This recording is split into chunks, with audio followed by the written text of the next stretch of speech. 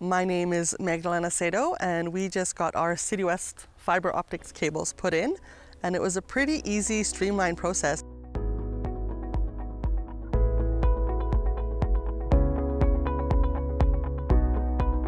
Hi, I'm Lauren Watchell with West Connect Infrastructure. I'm the construction superintendent. Yeah, we're the crew that comes in for CityWest. We put the underground conduits to people's homes throughout the neighborhood. One of the important steps that we do when we come to the neighborhood is we canvass the whole neighborhood for a permission to put the free conduit up to the house.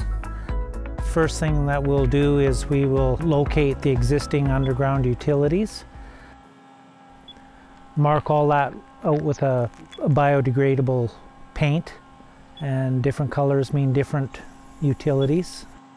Then we will bring in hydrovacs, so every time we have to cross one of these utilities, we will hydrovac so that we can watch our equipment go either over or under the existing utilities. 90% of what we do, we use directional horizontal drilling so that there's very little impact on your yard. We dig a little catch pit near your home and have the drill usually at the edge of your property. We just drill underneath anything, whether it be your trees or sheds or foundations or whatever we have to drill under. We will get to the house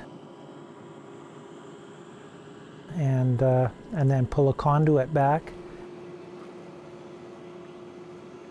We can steer under trees or go around things if we have to. And it depends on the soil makeup and everything as how hard they can turn. But for the most part, we try and do everything in a straight line just because it's far easier. With our equipment, we have a big drill which we use mostly for the mainline cabling, and then a smaller drill for the house properties. Now, if you live on a large acreage or a really large city lot, quite often we'll use the large drill and then we can do the shot in one go. Or we use the small drill, we'll set it up in the middle and shoot both ways and bring the conduit up to your house that way. Usually we will bring the conduit up where your existing telephone or Cablevision is, or where the power comes into the house.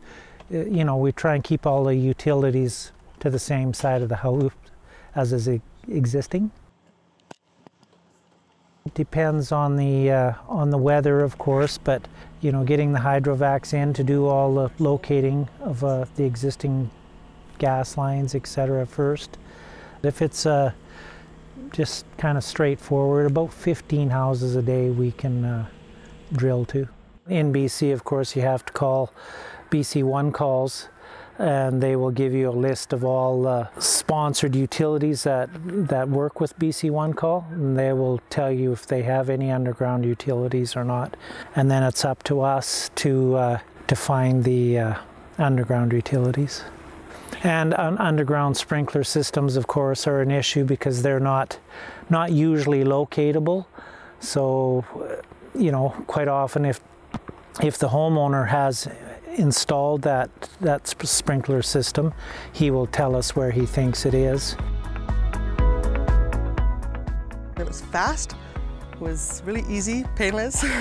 They came in, drew out the lines, the workers got right to work, everybody had their job, and they were so quick. They came in and even went all around the tree roots and anything underground, so it was really convenient, it was quiet. And the work was done pretty quickly, so we didn't have to worry about anything at all, and there was never any issues or problems, and everything was returned to its original position. And then it's done. Now we just wait for our fiber optic to arrive.